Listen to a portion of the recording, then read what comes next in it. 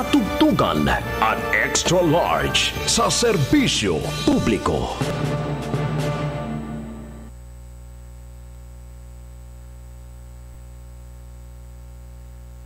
Ang oras po natin alas 12:01 na po ng magandang hapon. Headlines. RMN News Nationwide. Mabuhay Pilipinas mga kasama, hapon po tayo ngayon ng Sabado. Kami po ang inyong mga Radyoman Rod Marcelino. August 3, 2019, ako po ang inyong Radyoman, Jenny Pahilan. Live po sa iba't ibang RMN station sa buong bansa. Live din sa WRMN New York, USA. Live din tayo sa Facebook, RMN News. At sa 93.9 IFM, Manila. Headlines. RMN News Nationwide. LPA at habagat patuloy na magpapaulan sa malaking bahagi ng Luzon at sa Visayas. Mga kalsada sa Metro Manila halos lubog na sa baha. Level ng tubig sa Marikina River binabantayan. Department of Foreign Affairs kinumpirmang walang Pinoy na nadamay sa serye ng pambobomba sa Bangkok, Thailand. Armed Forces of the Philippines hindi pa tinatanong ni Pangulong Rodrigo Duterte sa rekomendasyon ng martial law sa Negros Island. At Special Envoy to China Ramon Tulfo kinasuhan sa DOJ ni Executive Secretary Salvador Medialdea. Northern Samar niyanig ng magnitude 5 na lindol. Balitang tatak Rmn sa Tacloban City, isinailalim na rin sa state of calamity dahil sa dengue outbreak. Sa balitang sports, TNT Katropa maghahanda para sa finals. Balitang showbiz, hashtag may natanggal na nga bang miyembro? At sa balitang world, parusang bitay sa Japan ipinatupad na. Weather update. RMN News Nationwide.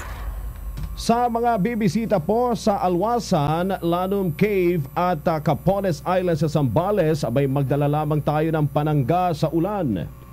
Radyoman Rod mga kasama, patuloy kasing uulanin ng Metro Manila, Pangasinan, Bataan at Zambales, Rizal, Cavite, Laguna, Batangas Occidental, Mindoro, Antique, Guimaras at Negros Occidental. Bunsod ito ng low pressure area na pinalalakas pa ng habagat na namataan sa layong 875 km silangan ng Virac, Catanduanes na posibleng maging bagyo sa loob po ng 24 hanggang 36 oras. Sa lalabing bahagi naman po ng Luzon at Visayas ay makararanas naman ng light to moderate rain dahil sa habagat. Samantala, magiging maganda naman ang panahon sa buong Mindanao ngayong araw. Mga kasama, lubog sa baha ang halos lahat ng kalsada sa Metro Manila dahil sa patuloy na pag-ulan na dala po ng habagat. Narito ang mga kalsada na baha batay sa pagtataya ng Metropolitan Manila Development Authority Flood Control. Ang Mandaluyong EDSA Guadex northbound sa May Pasay, Andrews Avenue at 12th Street sa San Juan, EDSA Ortiga sa harapon ng POEA northbound at southbound sa Caloocan City, Dagat-Dagatan Avenue, gutter deep flood as of 7:14 a.m. kanina. Manila area sa Rizal Avenue at Recto Avenue, Taft Avenue corner Pedro Hill, Taft Avenue corner United Nations Avenue, Quirino Avenue corner La Veriza, Quirino Avenue corner Pedro Hill, Quirino Avenue corner Anak Bayan, Quirino Avenue West Zamora, TM Calao, gutter deep po as of 10 a.m. kanina. Fugoso Street, Pambansang Bambang Street, Espani Avenue corner Vicente Cruz Street, Pablo Ocampo corner Arellano Street, Altura Street sa harapon ng Altura Market at Concha Street. Kalsada sa Navotas apektado ng high tide. Kasama mo sa balita, Radyoman DK Zarate. Patuloy ang ginagawang pagbabantay sa mga kalsada ng lokal na pamahalaan sa Caloocan, Malabo, Navotas, Valenzuela. Ngayong nakakaranas ng halos walang patid na pagbuhos ng ulan. Ang mga nabanggit na syudad ay malapit sa dagat, kung kaya't bukod sa baradong kanal, nakabantay din sila sa tinatawag na high tide na nagdudulot din ng pagbaha. Ayon kay Navotas PIO Chief Iris Cobillan, alas 12 ngayon tanghali, 2 meters ang level ng tubig sa ilang eskinita sa nabutas ng dahil sa high tide. Gayunman, nilinaw ni Kubilyan na karamihan sa kanilang kalsada ay wala ng baha dahil sa patuloy ang kanilang ginagawang paglilinis sa mga kanal at kung may baraman, nakaantabay ang kanilang 58 pumping station para mabilis sumupa ang baha. Samantala, sa Malabon City naman, dating madalas sa pinumpunta ng media tuwing may malakas na ulan, ay maganda na ang sitwasyon ng kalsada. Mataas ang seawall o dike, kaya di basta-basta pumapasok sa syudad ang tubig. Ayon kaya Malabon na PIO Chief Bong Tadwa, 90% nang natatapos ang flood control project ng Kamanaba. Kasunod dito ang mahigpit na utos ng kanilang alkalde na panatiling malinis ang mga kanal sa panguna ng Task Force Linis Basura. Samantala, dahil nga daanan ng tubig mula Quezon City, Valenzuela at Bulacan itong Barangay Potrero, Malabon City, nakatutok ngayon sila rito itong city government, habang sa bahagi naman ng Nabota City, Barangay Tongos, North and South, Sipak, NBBS at Barangay Kaunlaran ang kanilang binabantayan sa mga oras na ito. Kasama mo sa DZXL Manila, Radyoman DK Sarate, Tatak Rmn.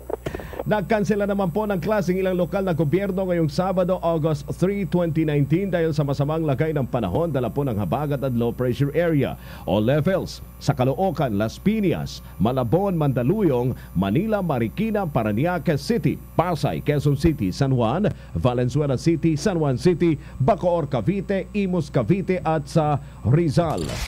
Dahil sa patuloy na malakas na ulan, tumaas pa ang water levels ang Angat Dam at Lamesa Dam sa mga nakalipas na araw. Kanina alas 6 ng umaga, umabot na po ang water level sa Angat sa 167.17 meters. Mas mataas ito sa 166.02 meters na naitala noong hapon ng Biyernes. Umakyat naman sa 74.65 meters ang water level sa Lamesa Dam alas 6 kaninang umaga. Meron itong bahagyang pagbabago kumpara sa level ng tubig kahapon na 74.48. Ang nasabing mga dam po ang siyang pangunahing nagsusupply ng tubig sa Metro Manila. Pero sinabi ng National Water Resources Board na malayo pa sa normal na water level ang Angat Dam na umaabot sa 180 meters. Kaya naman patuloy pa rin na nakikiusap ang NWRB sa publiko na magtipid ng tubig. Level po ng tubig sa Marikina River, binabantayan din. Kasama mo sa balita, Radyoman Mike Goyagoy. Nakaka-alerto na mga barangay sa paligid ng Marikina River dahil sa patuloy na pagtaas ng level ng tubig nito sa nakalipas na magdamag dahil sa walang patid na pag-ulan. Sa pinakalitas na monitoring ng DZXL Rmn Manila, bumaba sa 13.50 meters ng water level sa Marikina. Bunsod naman ang naging pabugso-bugso na lamang na buhos ng ulan. Ito'y mula sa 14.4 meters na naitala kaninang alas 10 ng umaga. Mabilis ang pagdagasa ng tubig mula sa Rizal, pababa sa nasabing ilog. Kaya naman naghahanda na ngayon ng mga residente sa posibleng pag-akyat nito sa warning level na 15 meters. Sa ilalim ito, kinakailangan ng maganda ng lahat ng mga residente para sa posibleng paglilikas lungsod ng pag-apaw na nasabing ilog. Kasama mo sa DZXL Manila, Radyoman Mike Goyagoy, Tatak Rmn. Sa Bataan, malaking bahagi ng lalawigan na natiling lubog sa baha. Kasama mo sa balita, Radyoman Mike Sigaral ng RMN Bataan. Bunsod pa rin ang naranasang pabugso-bugso pagbuhos ng ulan dito sa Bataan ay nanatiling lubog sa tubig baha ang maraming bahagi ng lalawigan. Sa monitoring ng RMN Bataan, baha pa rin sa mga bayan ng Hermosa, Dinalupihan, Balanga City, Orani, Pilar, Abukay at Mariveles, Bataan. Nanatili namang naka-alerto ang lahat ng mga disaster and risk reduction offices ng 11 bayan at isang syudad dito sa Bataan para sa anumang kaganapan. Kaninang pasado alas 6 ay sinuspindi muli ni Bataan Governor Abet Garcia ang Saturday classes sa lahat ng level ng paaralan, pribado man o pampublikong eskwelahan. Sa ngayon ay wala pa namang naiulat na mga inilikas ng mga pamilya habang inaalam pa ng Bataan PDRRMO ang mga datos mula sa bayan-bayan. Kasama sa Bataan, Radyoman Mike Sigaral, Tatak, RMN. Mga kasama, kinumpirma ng Department of Foreign Affairs na walang Pinoy na nasaktan sa seri ng pambobomba sa Bangkok, Thailand. Inihayag din ng DFA na ligtas ang mga delegadong Pinoy na dumalo sa 52nd ASEAN Foreign Ministerial Meeting. Kasabay nito ay pinaalalahanan ng kagawaran ng mga Pinoy sa Bangkok na maging mapagmatsyag, mag-ingat at huwag masyadong pumunta sa mga matataong lugar. Hinihikayat din ng DFA ang mga Pinoy na makipagtulungan sa mga otoridad kaugnay ng ipinapatupad na seguridad otoridad sa Capital City. 4 ang sugatan sa 7 pagsabog sa Central Station, Government Complex at King Power Mahanakon Building sa Bangkok. 2 sa mga sospek sa pagpapasabog ang nahuli. Wala pang inirekomenda ang Armed Forces of the Philippines kay Pangulong Rodrigo Duterte para ideklara ang martial law sa Negros Island. Ayon kay AFP spokesman Brigadier General Edgard Arevalo, hindi pa sila tinatanong ng Pangulong Duterte tungkol sa kanilang rekomendasyon sa probinsya. Sa ngayon anya ay pinagtutuunan nila ng pansin ang pag-iimbestiga katuwang ang lokal na pamahalaan at otoridad sa seri ng mga patayan at para ma-assess ang sitwasyon. Sinabi ni Arevalo na nakatutok din sila ngayon sa pagtulong upang maibalik sa normal ang katahimikan at kaayusan sa probinsya. Una na nagbanta ang Pangulong Duterte na gagamitin nito ang kanyang emergency powers para magdeklara ng martial law sa Negros Island upang pulbusin ang kalaban ng Estado. Nabatid nitong buwan lamang umabot na po sa 21 ang pinatay sa Negros Island na kinabibilangan ng 4 na pulis, mga opisyal ng gobyerno, abogado at opisyal ng paaralan. Sa Negros, gobernador ng lalawigan umaasang hindi magdedeklara ng martial law sa Negros Island. Kasama mo sa balita, Radyoman Agnes Apostol ng Rmn Bacolod. Umaasa sa Negros Occidental Governor Eugenio Bong Lacson na wag lang sanang mag-declare ng martial law si Pangulong Rodrigo Duterte sa buong isla ng Negros kaugnay sa sunod-sunod na kaso ng pamamatay sa Negros Oriental noong nakaraang mga buwan. Ayon kay Governor Lacson, ang paggamit ng emergency power ay option lang ng presidente upang mapanatili ang peace and order sa Negros Island. Nilinaw ng gobernador na ang layunin ng pag-exercise ng emergency power ay upang maibalik ang kapayapaan at kaayusan sa Negros Oriental. Sa ngayon na bahagyang nabawasan ang kaso ng pamamaslang, umaasa si Lacson na sana magpapatuloy na ito upang hindi nagagamit pa ng emergency power ang Pangulo. Kasama mo sa DZXL Bacolod, Radyoman Agnes Apostol, Tatak, RMN. Special Envoy to China Ramon Tulfo kinasuhan sa DOJ ni Executive Secretary Salvador Midaldea. Detalye mula kay XL o kay Radyoman Angel Ronquillo. Ni Executive Secretary Salvador Midaldea na naghahain na siya ng reklamong libel sa Department of Justice laban kay Special Envoy to China Ramon Tulfo. Ayon kay Midaldea, nitong Hunyo pa siya naghahain ng kaso laban kay Tulfo, subalit nagpa siyang manahimik na lamang. Sinabi ng kalima nagpa siya siyang magsampa ng reklamo para ituwid yung mga maling akusasyon laban sa kanya ni Tulfo. Nagugat yung reklamo ni Midaldea laban kay Tulfo na ilathala nito sa kanyang column na nagsasabing nangungumisyon umano o may cut sa reward money pa sa tipster ng Bureau of Customs ang kalihim. Gayunpaman, marin naman pinabulaanan ni Midaldea ang paratang ni Tulfo at sinabing hindi niya kilala ang nagpakilalang facilitator ng reward na gumagamit at sumira sa kanyang pangalan. Kasama mo sa DZXL Manila, Radyoman Angel Ronquillo, Tatak, RMN. Mga kasama, umapela naman si Catholic Bishop sa Conference of the Philippines, President at Davao Archbishop Romulo Valles ng panalangin para sa mga miyembro ng kaparian na sinampahan po ng kasong sedition. Sa ilalim o sa isang liham ng pastoral, sinabi ni Valles na walang dudang inosente ang mga inaakusang obispo at paring, ngunit kailangan ng mga ito ng suporta sa kinakaharap na pagsubog. Ang panalangin ay pinananawagan ng arsobispo bago ang nakatagdang investigasyon kina Archbishop Socrates Villegas, Bishops Pablo Virgilio David, Honesto Ongtioco, Teodoro Bacani at 3 pang pari. Nais ni Valles na ialay para sa intensyon ng mga obispo ang mga misa sa August 6 Feast of the Transconfiguration at August 15 Solemnity of the Assumption of Mary. Sa August 9 naman itinagda ng Department of Justice ang preliminary investigation sa mga kasong isinampa laban sa kaparian at mga miyembro ng oposisyon kabilang si Vice President Leni Robredo. Nais din ni Valles na maisama sa panalangin ang mga nasa gobyerno na nahahawak po sa kaso upang magabayan ang mga ito ng katotohanan at hustisya. Ilang international at domestic flights na delay dahil sa sama ng panahon. Kasama mo sa balita, Radyoman Joyce Adra. Ilang international at domestic flights ang naantalang arrival at departure bunga pa rin ang masamang panahon. Kabilang sa delayed international flights ay ang Cebu Pacific Flights 5J110, Manila-Hong Kong, Manila, Singapore Airlines sa SQ915, Manila-Singapore, Manila at Emirates Airlines sa EK337, Manila-Dubai, Manila. Ang domestic flights naman na naantala dahil sa bad weather ay ang Cebu Pacific Flights 5J635, Manila-Palawan, Manila, 5J851 Manila Zamboanga Manila, 5J561 Manila Cebu Manila, 5J564 Cebu Manila at Pal Express Butuan Manila at Air Asia Manila Cagayan. Kasama mo sa DZXL Manila, Radyo Man Choice Colyantas, Adra, Tatak RMN. Mga prangkisa naman ng STL dapat silipin at higpitan. Kasama mo sa balita, Radyo Man, Grace Mariano.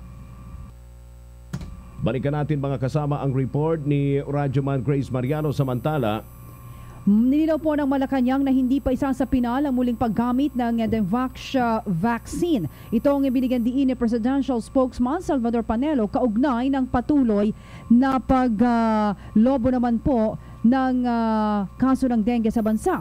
Anya, bagaman welcome sa gobyerno ang muling paggamit sa kontrobersyal na bakuna, dapat munang ikonsidera ang opinyon ng World Health Organization na WHO at ng mga medical experts. Paliwanag ni Panelo, ayaw na nilang maulit ang pagkakamali kung saan ginamit ang DZXL para sa political agenda. Kaugnay nito, sinabi naman ni Panelo na bukas din ang pamahalaan sa protocol na itinakda ng WHO na nagrekomenda sa pre-vaccination screening strategy para sa paggamit ng DZXL. Samantala, sinabi naman ni Panelo na kapag napatunayang epektibo ang DZXL ay tiyak na mapapababa nito ang kabuang bilang ng kaso ng dengue sa bansa. Lindol, RMN News Nationwide. niyanig ng magnitude 5 na lindol ang Northern Samar kaninang madaling araw. Ayon sa Philippine Institute of Volcanology and Seismology o PVOX, naitala pong pagyanig pasado 1:28 kaninang madaling araw sa 20 kilometers northwest ng bayan ng Pabuhan. Naramdaman din ang intensity 3 sa Virac, Catanduanes at intensity 2 sa Legazpi City sa Albay at sa Sorsogon City. Intensity 1 naman ang naitala sa Daet, Camarines Norte, Pili, Camarines Sur, Borongan City sa Eastern Samar at sa Cebu City. Wala namang naitalang pinsala ang nasabing pagyanig. Samantala, sa atin naman pong pagbabalik sa ating mga balita, abangan. Tacloban City isinailalim na rin sa state of calamity dahil sa dengue outbreak. At mga kasama mamaya sa RMN Sports, TNT Katropa maghahanda na para sa finals. Magbabalik ang RMN News Nationwide.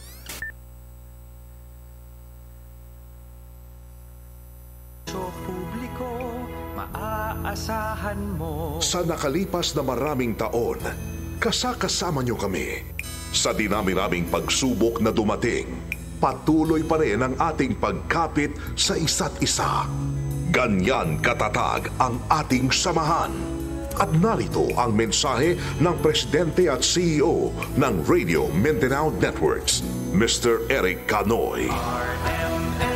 67 years na po ang Radio Mindanao Network. At sa aming anibersaryo, patuloy pa rin ang aming serbisyo sa masang Pilipino. Sa mas pinahusay na balita, komentaryo at informasyon, at sa mas pinagandang drama, comedy at musika. Kasama ninyo ang RMN sa may higit na 67 radio station sa buong bansa, maging sa internet at sa WRMN New York sa Estados Unidos. Saan man sa Pilipinas at sa buong mundo, basta may Pilipino, nandyan si Radyo Man.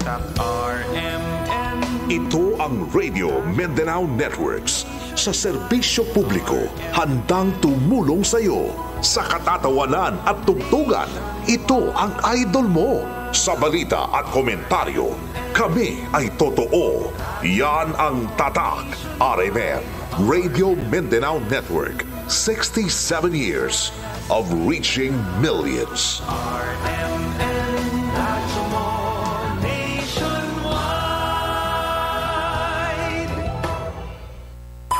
RMN News Nationwide. Mga prangkisa ng STL dapat silipin at higpitan mga kasama. Nagbabalik si Radyoman Grace Mariano. Grace. Kumbinsido nga sa Senate President Tito Soto III na malaki talaga ang problema sa Small Town Lottery o STL ng Philippine Charity Sweepstakes Office o PCSO. Naniniwala si Soto sa impormasyon na ang mga nagpapatakbo ng weteng ay may hawak ding prangkisa ng STL. Bunsod nito ay giniit ni Soto na busisiing mabuti ang kasalukuyang mga prangkisa ng STL at iba pang mga palaro ng PCSO. Mungkahi pa ni Soto higpitan ng pagkakaloob ng prangkisa, ang pagkuha ng permit, pati ang bentahan at paglilipat ng franchise. Ginawa ni Soto ang pahayag kasunod ng ibinunyag ni Senator Panfilo Lacson na ginagamit lang na front ng weteng ang STL at hindi rin nagre-remit ng tama sa PCSO ang mga nagpapatakbo nito. Kasama mo sa DZXL Manila, Radyoman Grace Mariano, Tatak, RMN. Mga dati at kasalukuyang pinuno ng PCSO ipapatawag sa pagdinig ng Kamara. Kasama mo sa balita, Radyoman Conde Batak. Pangkatin nga ng House Committee on Games and Amusement ang malawakang korupsyon sa loob ng Philippine Charity Sweepstakes Office o PCSO. Ayon kay ACT-CIS Representative Nina Taduran, miyembro ng komite, sisilipin nila kung saan na napunta ang bilyong-bilyong pondo na dapat sana ay nakalaan para ipantulong sa mga pasyente. Dahil dito ipapatawag ang mga dati at kasalukuyang pinuno ng PCSO upang malaman kung gaano kalawak ang katiwalian sa ahensya. Igigit din sa investigasyon ng tuluyang pagrepaso sa charter ng PCSO. Magpupulong naman ang komite para maikasana ang investigasyon sa anomalya sa ahensya, kasunod na rin ng naging unang utos ni Pangulong Duterte na ipatigil ang mga gaming operations ng PCSO. Kasama mo sa DZXL Manila, Radyoman Conde Batak, Tatak, RMN. Balitang Tatak, RMN. Sa Bicol Region, mga kasama, Office of the Civil Defense RRMC maglalabas na po ng mga kinatawan sa binuo na Emergency Monitoring Center sa darating na Lunes kaugnay sa sakit na dengue. Kasama mo sa balita, Radyoman Leo Marcelino ng Rmn Legazpi. Magpapalabas na araw ng Lunes, 5 ng kasalukuyang buwan na taon ang Office of the Civil Defense Regional Disaster Reduction and Management Council, Director Claudio Liocot, sa lahat ng mga katuwang ng mga tanggapan nasyonal na nakabase sa Legazpi City, Albay at Pili, Naga, Kansur. Ito'y paraan niya ipakita ang paglilinis sa mga tinitirhaan ng lamok na may virus na dengue. Ayon kay Director Claudia Liocot na mangunguna rito ang Department of Health, pumapangalawang kanyang tanggapan. Kasunod na rin niya dito ang iba't ibang sangay ng pamahalaan, nasyonal at Provincial Health Office. Adya sa ganitong pagsasanib puwersa ay tiyak na mapupugsa ang anyay lumalala na biktima ng dengue sa Rion 5. Sa pamagitan anya ng Emergency Monitoring Center ay mabilis itong matutugunan dahil 24 oras itong epektibo ang komunikasyon na i-monitor ang mga barangay, lungsod, dalawigan kaugnay sa lumalalang dengue sa bansa. Kasama mo sa Legazpi, Radyoman Leo Barciliano, Tatak, RMN. Sa Visayas naman, Tacloban City sinailalim na rin sa state of calamity dahil sa dengue outbreak. Kasama mo sa balita, Radyoman Ruchi Kapili ng RMN Tacloban. Sinailalim na rin sa state of calamity ang lungsod ng Tacloban kahapon matapos ito ay deklaraan ng sangguniang panglungsod. Ginawa ng konsiho ang deklarasyon ayon na rin sa ehekutibo. Ayon kay Konsihal Ilvi Casal, Chairman ng Committee on Health, nang kausapin ng RMN Tacloban na patuloy ang pagtaas ng kasong dengue dito. Unang-unang linggo ay napuno ng mga pasyente ang ilan sa mga government hospital dito sa Tacloban, kaya isa sa building dito ang ginawang hydration facility sa City Hall. Ayon kay nais ng city government magdagdag ng health workers at medical facility para dito sa kaso ng dengue. Sinisiguro naman ni Casal na kaya ng city government i-manage ang naturang kaso. At kung matatandaan, ang buong lalawigan naman ng Leyte ay naideklara na rin ng state of calamity noong una pang mga linggo dahil rin sa kaso ng dengue. Kasama mo sa 99.1 FM, Rmn Tacloban, Radyoman Ruchi Kapili, Tatak, RMN.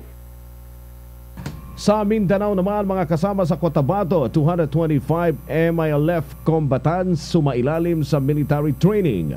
Kasama mo sa balita, Excel Radyoman Amir Sensuat ng RMN Cotabato. Formal nang nagsimula ang 26 na araw na basic military training ng 225 miyembro ng Bangsamoro Islamic Armed Forces ng Moro Islamic Liberation Front o MILF sa may Camp Lucero sa Bayan ng Carmen sa North Cotabato. sinimula ng pagsasanay ng Joint Peace and Security Team o JPST sa pamamagitan ng isang simple at maikling programa na dinaluhan ng mga kinatawan mula sa pamahalaan at matataas na opisyal ng Moro Islamic Liberation Front. Inihayag ni Presidential Advisor on the Peace Process and Unity Secretary Carlito Galvez Jr. ang JPST ay tutulong sa militar at kapulisan sa pag-secure sa mga komunidad habang sinasagawa ang camp transformation at decommissioning ng 12,000 miyembro ng MILF combatants na magsisimula ngayong September 7 at maging paglaban sa mga kriminalidad, illegal activities at illegal drugs. Dumalo sa isinagawang programa sina 6ID Commander Major General Diosdado Carrion at ilang pang mga matataas na mga personalidad. Kasama mo sa DXL Mike Cotabato, Radyoman Amir Sinsuat, Tatak, RMN. Business News, RMN News Nationwide. Inihayak po ng Department of Finance na bigo ang Bureau of Internal Revenue na makuha ang target nitong koleksyon na buwis mula January hanggang June ngayong taon. Ayon kay Finance Secretary Carlos Dominguez, 95% lang po ang nakuha ng BIR o katumbas ng 1.07 trillion pesos halaga ng buwis ang kabuang na kolekta nito. Matatanda ang 3/4 sa kabuang kita ng gobyerno na may kabuang bilang na 2.33 trillion pesos ay para sa taong 2019 ay magmumula po sa buwis. Samantala, ang palitan naman ng piso kontra dolyar sa US dollar 51.11. Balitang Sports, RMN News Nationwide. Hindi palalagpasin ng TNT Katropa ang bawat araw para paghandaan po ang Best of 7 Series sa finals ng 2019 PBA Commissioner's Cup. Ayon kay TNT Head Coach Bong Ravena, target nilang maging handa sa finals kahit sino pa man ang magkalaban nila. Determinado naman si import Terrence Jones na nakapagtala ng 24 points, 13 rebounds at 10 assists na bigyan ng titulo ang koponan. Matatanda na talo mga kasama ang Texters ang Barangay Ginebra sa score na 103-92 sa best of 5 semifinals nitong Huwebes. Balitang Showbiz, RMN News Nationwide. Itinanggi ni #Ryle Santiago. Iyan, di ba, na meron na nang natanggal sa kanilang grupo kasunod ang tanong ng media dahil sa iilan na lang daw nakikita sa isang sikat na noontime show. Ayon sa binatang, ilan daw kasi nila o sa kanila ay busy sa mga proyekto, katulad naman halimbawa ni Ronnie Alonte na meron ng teleserye sa Kapamilya Network. Say naman pa nito na may rule ang grupo na kapag hindi nakakapag-rehearse ay hindi na makakasayaw para sa nasabing noontime show. Nagkakaintindihan naman daw umano ang grupo sa mga ganoong bagay kaya hindi na binibigyan pa ng issue ng bawat isa. Samantala, masaya naman daw si Ryle para sa love ni Vice Ganda at Ayon Perez kasama niya o nakasama po sa noontime show dahil marami silang napapasayang tao. World News, RMN News Nationwide. Pinatupad na po sa bansang Japan sa unang pagkakataon ang parusang bitay kasunod ng ginawang krimen ng dalawang lalaki sa nasabing bansa. Kinilala ang mga binitay na sina Koichi Soji, 64, at si Yosunori Suzuki, 50 anyos. Ayon sa ulat, nagnakaw at pumatay ng dalawang babae si Shoji sa Kaganawa noong 2001 habang si Suzuki naman ay pumatay ng 3 babae ng pagnanakaw nito noong 2004. Samantala, umabot na po sa 38 katao ang binitay mula ng manungkulan si Japanese Prime Minister Shinzo Abe noong 2012. At mga kasama, sa mga pamilya po at kaibigan ng yumaong si Attorney Nick Gomez, ang kanyang labi ay nakalaga ngayon sa The Funeraria Pass sa Araneta, Quezon City. Si Attorney Gomez po ay nakapagtapos sa Ateneo Law School at miyembro ng California State Bar. Tumulong ang abogado sa mga indigenous people na pinaalis sa kanilang ancestral land sa Valencia, Bukidnon. Pinaslang po si Atty. Gomez ng riding in tandem matapos abangan sa labas ng Valencia Catholic Church linggo ng umaga. Ang kanyang labi ay dadalhin ng kanyang pamilya sa Amerika sa Lunes ng gabi upang doon ihimlay. So amin pong ipinapaabot ang amin pong pakikinamay.